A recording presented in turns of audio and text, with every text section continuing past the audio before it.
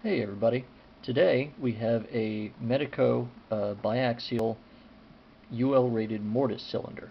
The UL rating means that it has special anti-drilling protections, mainly a couple of steel pins embedded right in front of the actual uh, pins that interact with the keys. So it makes it harder to drill the shear line. And I've been working on this for a long time, and just earlier today I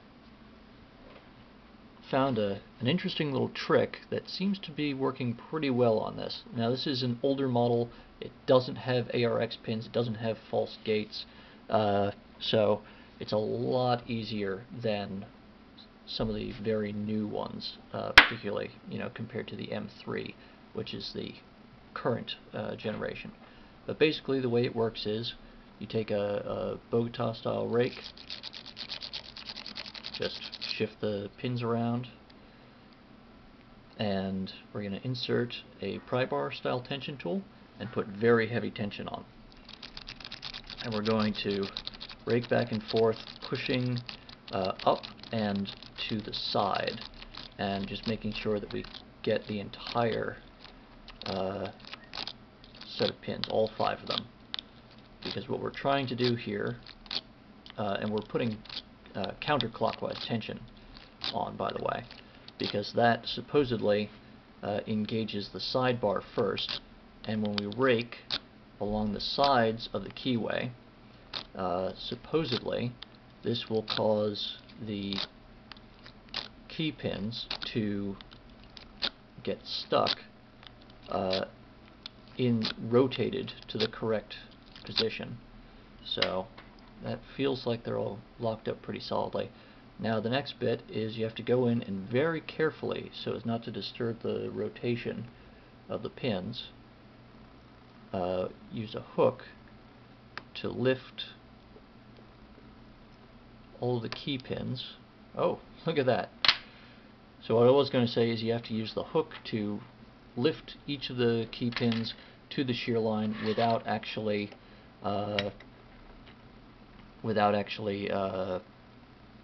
disturbing them or rotating them.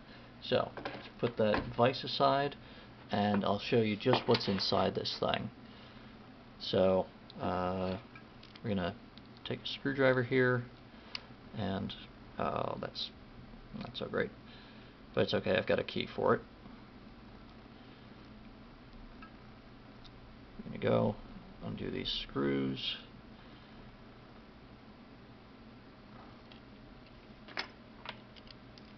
This is very definitely a second-hand cylinder, because even the screws for the tailpiece don't match each other. But that's the tailpiece off now. We're going to need the key. As you can tell, it's a rather old one, and we're going to use this. I gotta make sure it's unlocked. There we go. So now it's unlocked, and we're going to push in with the follower, and you'll see right here, this is the sidebar coming out, so you need to keep your finger on that because that is spring loaded, and it will push and it will fall out if you're not careful. So now we're gonna drop the sidebar there with its springs,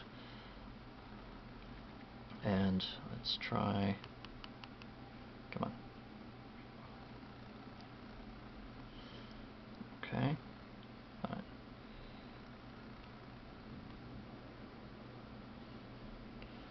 So that's pin 4, pin 2, pin 1,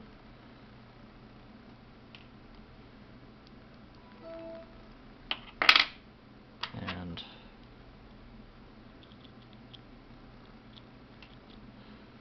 pin 5, and you can see how each of them has a small gap in the side.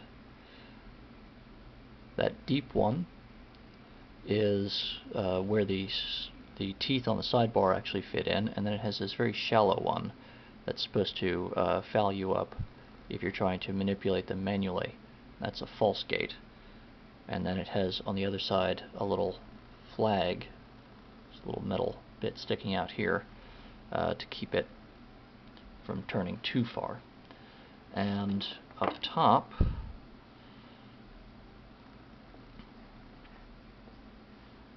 we have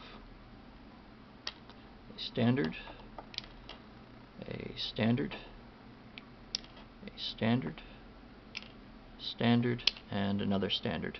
Now this is pretty unusual for a Medeco. Typically they have some spool pins in there, and on some higher security versions they'll even make most of the standard pins out of steel, and only the mushroom pins will be made out of brass. But that's what's inside one of these old Medeco Biaxials. So, until next time, have fun and happy picking.